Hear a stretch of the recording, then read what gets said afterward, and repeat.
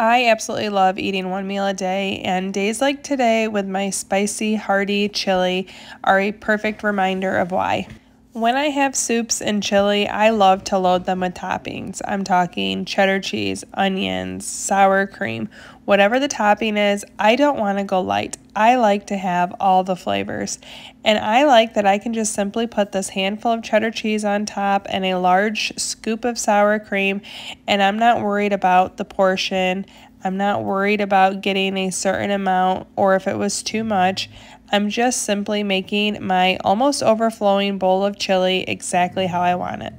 My OMADs are enjoyable, and that's why it's sustainable.